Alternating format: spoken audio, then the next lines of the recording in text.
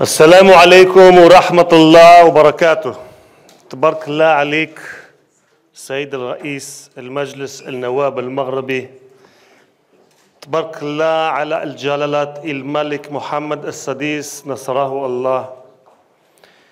تبارك الله على الشعبين المغربي والإسرائيلي. تبارك الله عليكم وشكرا جزيلا لكم.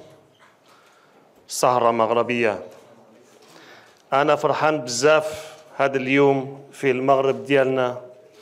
هذا نهار كبير. I'm very happy today in our Morocco. This is a great day. Let me thank God Almighty that brought us to this day, and I will say it in Hebrew with your permission. ברוך אתה אדוני אלוהינו מלך העולם שהחיינו וקיימנו והגיענו לזמן הזה.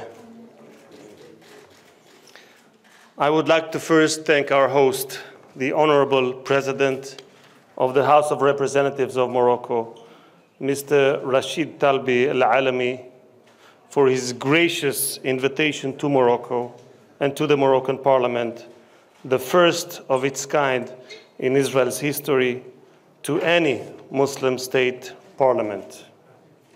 I would like to convey special thanks to His Majesty, King Mohammed VI, for his embracive, forward-looking leadership, for his vision of peace, for his groundbreaking and innovative thinking, and wish him from here that God will continue to watch over him and his family. Thanks to His Majesty's forward-looking leadership, I was fortunate enough to be one of the Israeli government ministers to sign the Abraham Accords that are now taking shape within Morocco.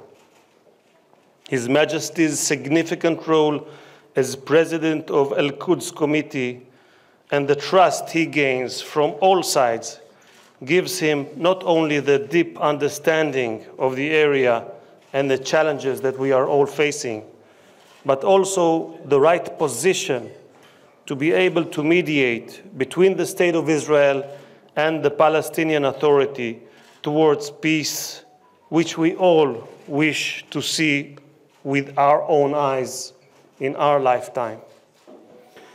Thanks to His Majesty's groundbreaking and innovative thinking, the vision of peace became closer, and with it, the prosperity of Moroccans and Israelis alike. But the Abraham Accords and its fulfillment, even through this very visit, also tells us that peace between more countries in the region is closer than ever. As I arrived to this lovely building through Avenue King Mohammed Al-Khamis, I remembered his words that echo in the historical memory of our nations shortly after the establishment of the State of Israel that just celebrated 75 years of independence. The Jews have lived on the blessed Maghreb land for thousands of years. Even before the arrival of Islam, they lived among us in an honorable and esteemed manner, and for their work on behalf of Morocco, they will always remain close to my heart. Even if they move to distant countries, the Jews of Morocco will continue to be Moroccan subjects, and we must protect them even when they are far from us. We will accompany them as they embark on their new path with much respect and with many concerns. So said His Majesty, King Mohammed V. The king always protected the Jews of the kingdom, but in particular, he protected them from the clutches of the Nazi oppressor during World War II, and for that, the Jewish people will forever be grateful to him. As a descendant of this blessed land, I am fully aware of the importance of the recognition over the Moroccan Sahara. It is not only me. I believe that history says so. I have said before, and I say now as Speaker of the Knesset very clearly, Israel should move towards that goal of recognizing Moroccan Sahara, just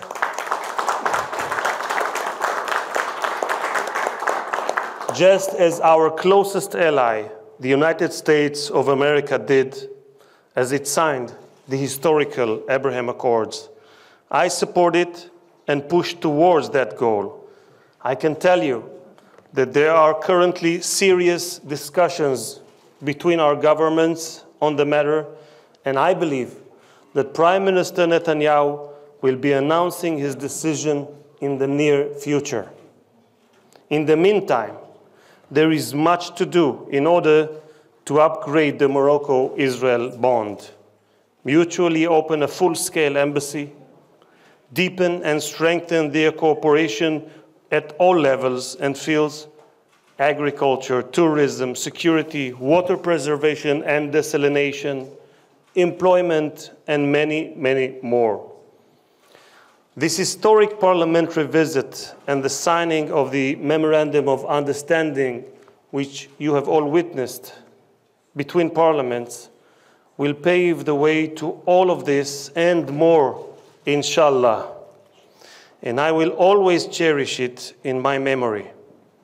To mark this occasion, I will present the world's smallest Quran, produced by nanotechnology, to my Moroccan counterpart, President El-Alami, a symbol, please, Hanan, a symbol of the connection between the past and the future. Allow me to just present it to you. This small square, right there, it is the smallest Quran in the world. And I present it to you, Mr. President. Yes.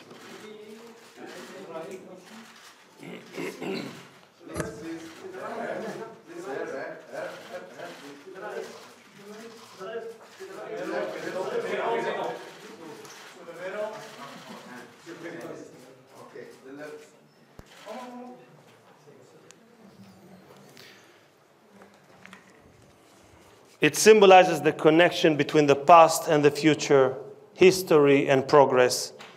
This gesture exemplifies our respect for tradition and heritage while embracing the possibilities of innovation. Innovative technology characterizes the State of Israel, and the strengthening of the relations between our countries will open new horizons for both nations. Today, we declare a new era in the relations between the State of Israel and the Kingdom of Morocco. Thank you, President El-Alami. God bless you. God bless the King, and God bless the people of Morocco and the people of Israel. Thank you very much.